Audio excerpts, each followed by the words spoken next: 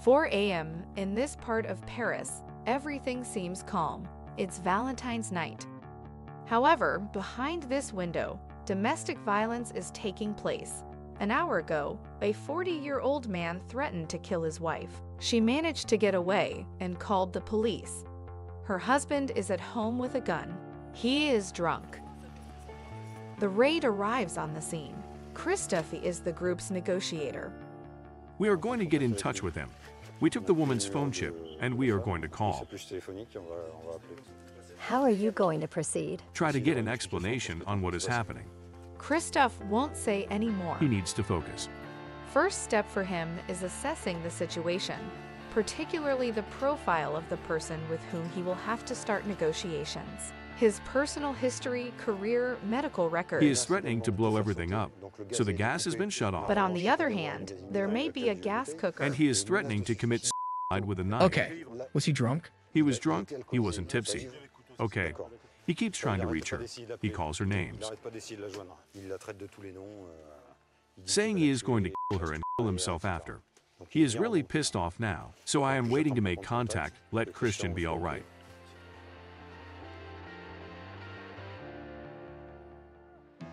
The negotiators, unlike their teammates in the assault group, are never equipped with rifles, but they have powerful weapons, listening and speaking. I can assure you that if you ever go out now, there is no reason to send you anywhere. We make sure that everything ends well.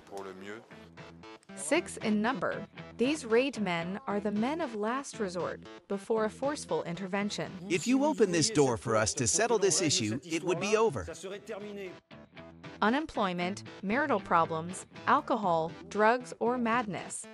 They are confronted with a France in distress, which are untold pain that blow up one day out of nowhere. All right. When they do intervene, they are the last link between a maniac and the real world. Their objective is to do everything to make him to surrender, and that there is no blood flow. Back in the suburbs of Paris, everyone is at their posts. Sound recovered. I got the sound back. Can we start negotiating now? Okay, go ahead. Is it good? Go on. We try to make contact again. Christophe has the go-ahead to make contact by phone. The maniac picks up. The man, we'll call him Kevin, entrenched himself at home for 2 hours. He threatens to kill himself with a knife if his wife does not return to her marital home. I doubt it, sir. That's your nickname, right? Okay, I'm Christophe. Tell me the situation is not that bad with your wife. Are you going to stab yourself if someone enters your home? All right. Meanwhile, thanks to the information collected by Christophe, the head of the section puts these men in position. The purpose of the operation: get as close to the door as possible and set the means of breaking in, which is a 3-point armored door. It is on the 3rd floor on the right. We wait for our snipers to be in set, and the Alpha group, you will gently move forward along this building and go inside the building up to the 1st floor.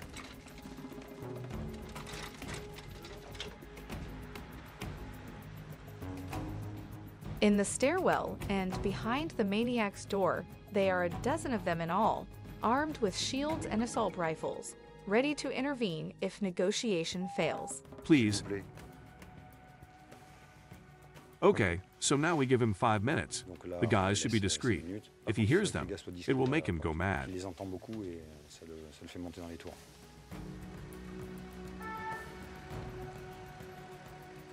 Contact is very difficult for several parameters, particularly that of alcohol. Up to 85, commissioners were responsible for negotiations, in addition to managing their team on the field. To relieve them, negotiators were brought in, a profession recognized by ministerial order in 2006 within RAID and GIGN after 3 years of training and practice. I saw it, so it is okay. We are going to call him one last time. No, I am not going home. You got it. This is a relatively common case that usually ends quite well. That is to say, individuals will rarely go to the extent of carrying out their threat. The man is suicidal. He has a knife, maybe a gun. Christophe must be attentive to the vocabulary used by Kevin, but also in the paraverbal, voice, intonation, silence. This allows him to assess the possibility of taking action. Once you open and force, there is a period of time that gives him the possibility to commit suicide or attempt to do so. Of course. But right now, Kevin wants to talk to his wife. No, if she does not want to talk to you, I can convince her though. Faced with the argument, Kevin's wife took refuge in the fire truck. Christophe was able to persuade her to talk to her husband. I wanted us to talk. You asked to talk to me. I don't want to be compared. You go out of the house and we both talk. Yeah, it's over between us, right? I would like to give you one more chance. But for that, you have to go out so that we both talk about it. I will not leave the house. There you go. I want to. The first person comes in the house and I'll kill myself. I swear to you. You'll explain that to my mom. The situation is at a standstill. Commissioner Desprez and his men must make a decision quickly. It is 6 a.m. and the city is starting to wake up. If you want to enter with force, it is good that he is by the door. We lure him near the door, and that is it. At that moment, you tell him then. Yes, I am going to come and bargain behind the door. I go up behind, yes, but first, you are going to talk to me. I am going up behind the door. If the police want to lure the maniac behind the front door, this is to prevent them from falling through the window during the raid. In the stairwell, Christophe tries a final approach. It is Christophe. As I told you, I have come to the door. What exactly do you want to do? I know you did nothing wrong. One thing is for sure. If you open this door for us to settle this issue, it would be over. Why do you not want to do it? But the maniac does not want to listen. The order is given to break down the door. Please listen to me. Let go of that knife. Go on. Easy. Let go of that knife. In a few seconds, the raid man restrains the man with a knife in his hand. He was about to pierce his stomach. 6:26 a.m. Arrest 6:26 a.m. Inside the apartment, the police finally won't find any gun, only a knife and a desperate man. The knife is there. She hurt me with words. I also wanted to hurt her with words, but there is nothing. We love each other. Even she loves me. There was a story on Friday. We had a bad Valentine's Day, and that is it. It was relatively predictable because of the alcohol issue. There would have been another wait for several hours. Nevertheless, there was a significant risk that he would do something. So the decision was made to intervene. It happened under good circumstances. It doesn't always happen that way. Generally, through negotiation, we are able to largely resolve this type of crisis. Here, there were a few imperatives, particularly timing, which made it necessary to intervene given the risk. Good luck. Thank you. Listen, don't hesitate. In an hour, we're ready. Yes, it is good. 3 hours after their arrival, the raid men return to service. The maniac, on the other hand, is taken to the nearest police station to be questioned.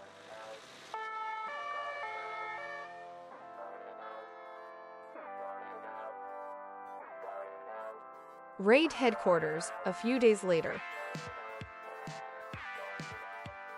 Training, stewardship, but also moments of relaxation are the daily lot of men when they are not on a mission. Yes. A brief break moment. The alert is on. A team should be ready to leave within 10 minutes. It is a hostage situation. Stéphane is the chosen negotiator. Okay, so we are leaving.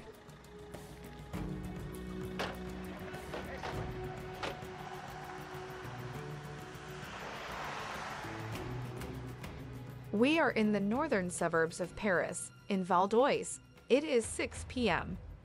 This suburban area is surrounded by police. 2 hours ago, a man in his 60s got into a fight with his sister about an inheritance. He ended up shooting her with his gun. The woman is seriously injured, but her brother is holding her hostage. First emergency for the raid, get the injured woman out. Stefan is the negotiator in charge of the case. He has been on the phone with the maniac for 20 minutes, and they talk to each other like old friends. You have doctors coming. They will take care of your sister. The raid boss, Amaury de Hautecloak, was present. Please go home. The maniac quickly agrees to have his sister evacuated. She was hit in the knee and hip. Tap, tap, tap, because there is an angle here. The firemen will take care of the injured woman. I can't take it anymore. You have arrived. I can't take it anymore.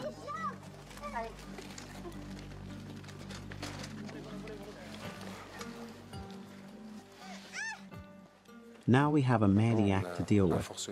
We are returning to a situation that I would describe as the most classic. The maniac's sister is now out of danger. The raid boss gives instructions to the negotiator, who is on the phone with the man entrenched in his house. I would like to call him back and tell him that we will keep our word. He must surrender, and we assume that nothing has happened. A bullet in the cone. But no, we won't come looking for you. But the maniac is not satisfied yet. He is a man full of resentment. He needs to talk, and Stefan becomes his confidant. At first glance, that's a good sign. When a subject shows interest to talk longer, negotiators believe that the situation is starting to improve. I am no longer organized because of her. And after that, to be silent. I am at the end when the first one is out of the hospital she had him castrated. It's not just for that. There is also, 15 years of crap from a gunshot. Raid negotiators often work in pairs. Tatiana's role, one of the 4 women in Raid, is to advise Stefan during his exchanges with the maniac. She suggests phrases for him to use during the conversation. There are things that don't depend on you, because he trusts you. So there are some things that don't depend on you. You have to explain to him. I can't get through 2 or 3 of them. He is still in a world where he verbalizes and pours out emotions. Another reason for these pairs is to avoid being victims of Stockholm Syndrome, because negotiators are obliged to create an emotional bond with their target. And when one becomes too involved in exchanges, negotiator number 2 takes over. Look at the situation as it is. It's something we can stop. Stefan must keep the trust of the maniac, and for that, he does not hesitate to talk to him about his own family. I came to help you. At this hour, I have my little son waiting for me. If I had anything else to do, I would have left. Frankly, if I'm here, it's because it means a lot to me. But he is difficult to reason with. He has been to prison for theft, and to him, there's no question of going back there. I have a feeling that there's something you're scared of. I don't understand why. The only thing I'm afraid of is regretting it for the rest of my life. But if I pull the trigger, I won't have anything to regret. Once again, the maniac is suicidal. So, to avoid any risk of explosion in the neighborhood, the raid men are going to have to cut off the gas. So the gas shutting operation has begun. Is it okay for Omegas? All of a sudden, the unexpected happens. The man leaves the house. What are you doing here? Come here. Come on, guys. Let's close in gently. Come towards us. On seeing this deployment of armed men, he turns back.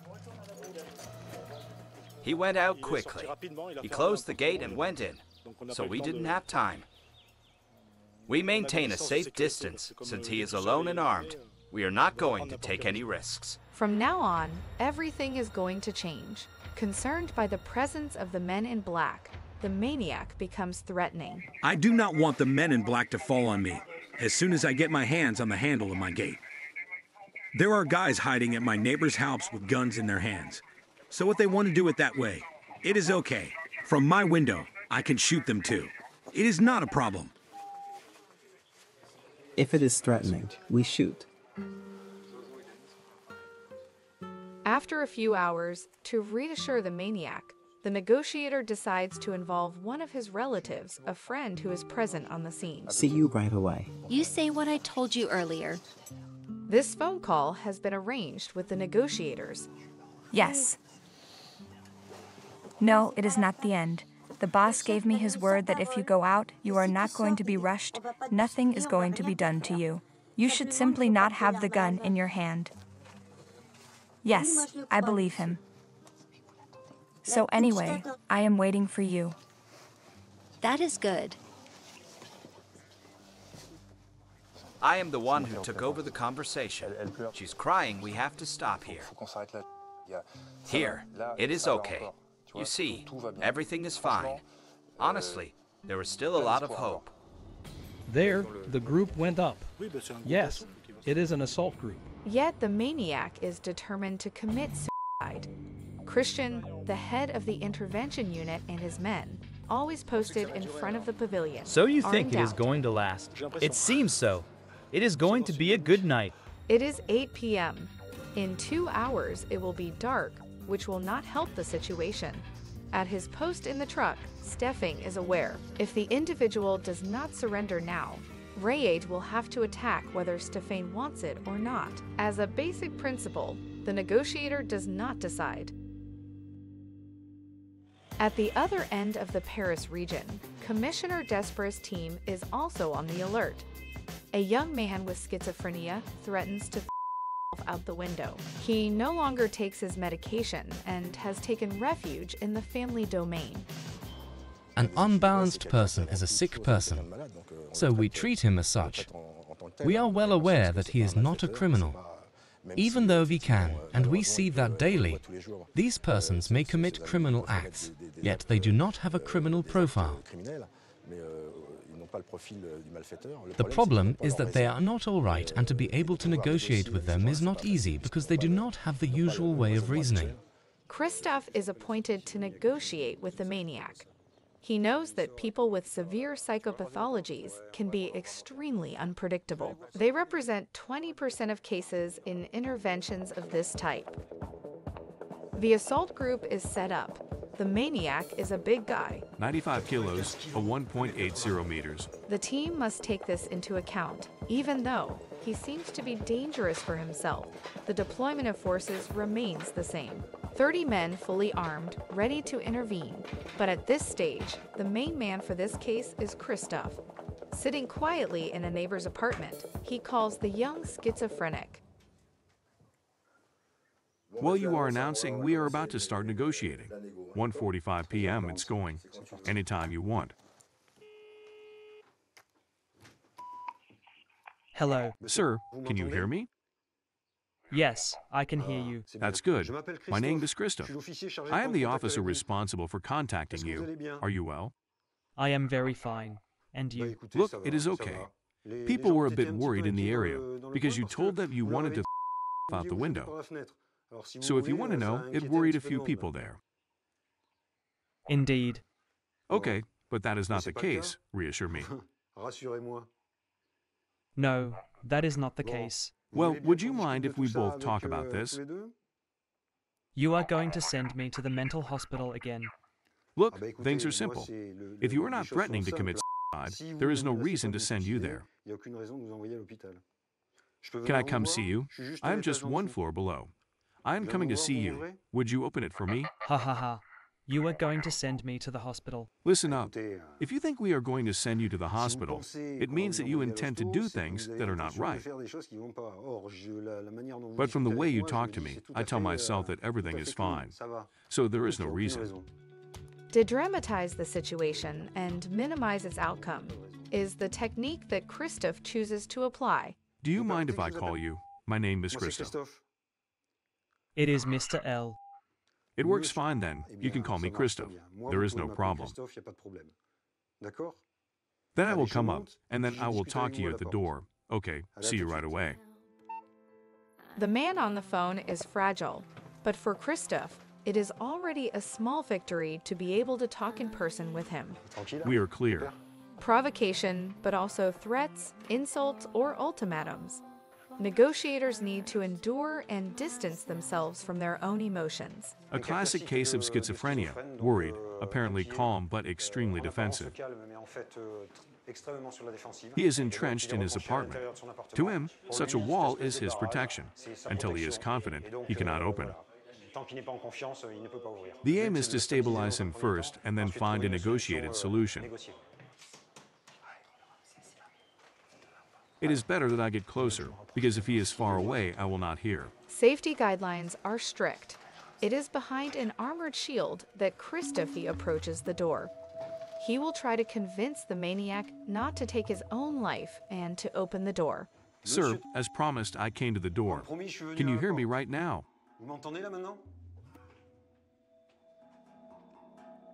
I am listening to you. Were you worried to see the fireman outside like that? You must have said to yourself, that is it. I should have opened the door right away.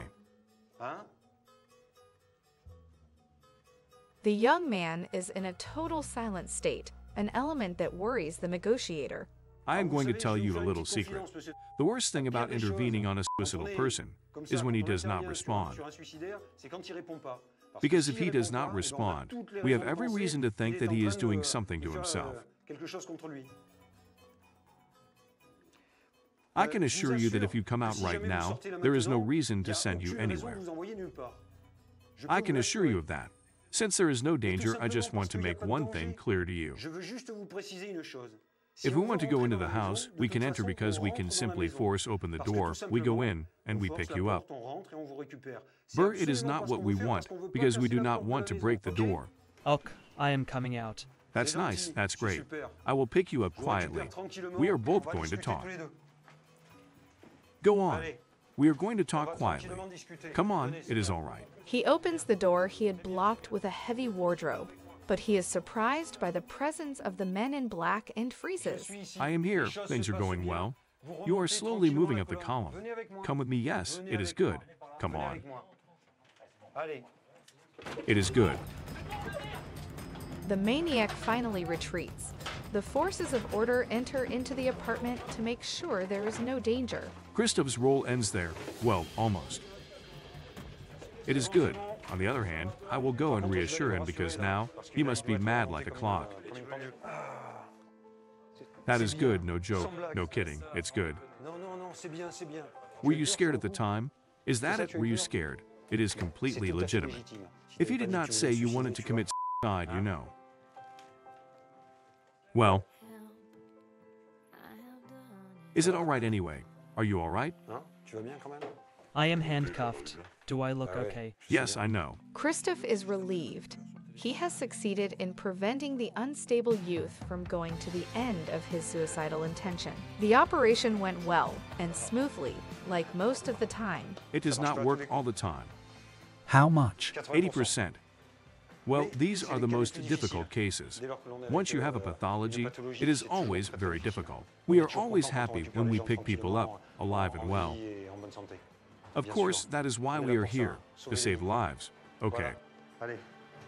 For this team, the result of the operation is good. But in Val d'Oise, the tension is still at its peak. The pensioner who seriously injured his sister still refuses to surrender. He is entrenched in his house. To unblock the situation, the raid boss and Stéphane, the negotiator, choose to approach the maniac to talk to him in person. But the latter has demands.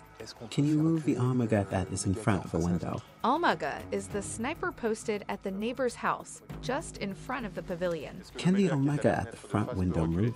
With no protection other than their bulletproof vests, the two men present themselves before the maniac. The man is at his window, hidden behind a shutter. Listen to me.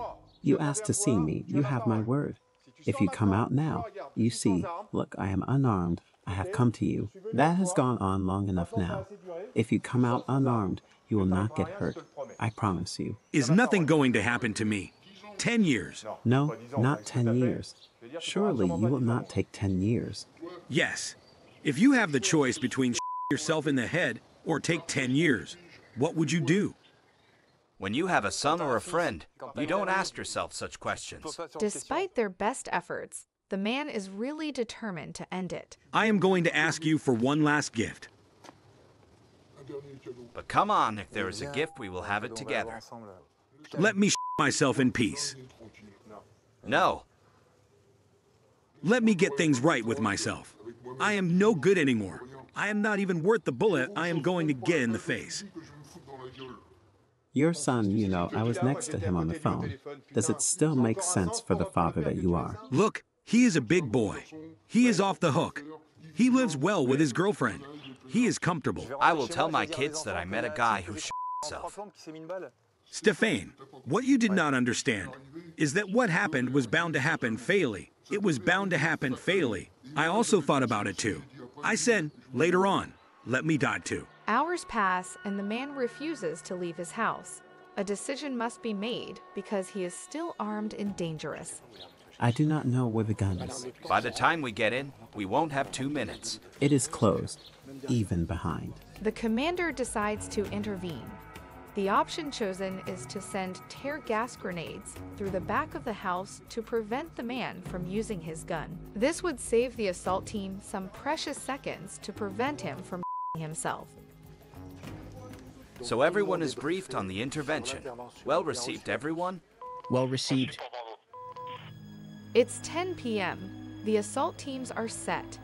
Negotiators only have a few minutes left to convince the maniac to surrender. I will give you 5 minutes, but as soon as it gets too dark, we are going in. Night has fallen. In 5 minutes, the assault will be launched. Stéphane makes a last attempt. I am at my wit's end. Do you understand that? I am completely at the end. The maniac cannot see it, but on the sign that Tatiana shows Stéphane, it says assault. Stéphane's mission ends here. How do you want it to be known if it ends this way? Tear gas grenades are thrown at the back of the house. The group moves forward and fires onto the gate to open it. You are breaking my window. For fear of burglary, the maniac had turned his house into a real bunker. Windows and doors are reinforced. The raid men have to shoot at it severally to get rid of it. They manage to get into the house quickly, unfortunately, not fast enough. He shot himself in the head. Did he shoot himself in the head?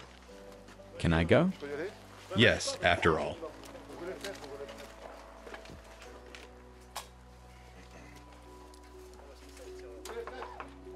Open up. That said, he was going to lockdown. At last, the communication was over. We did what we could.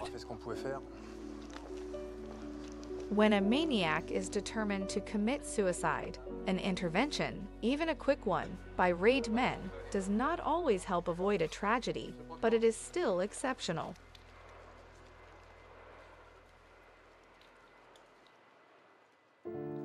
Tomorrow, they will go on a mission again. They will do the impossible to save lives, including that of ordinary men and women who want to be heard and no longer know how to do it. More than a job, it is a vocation for them.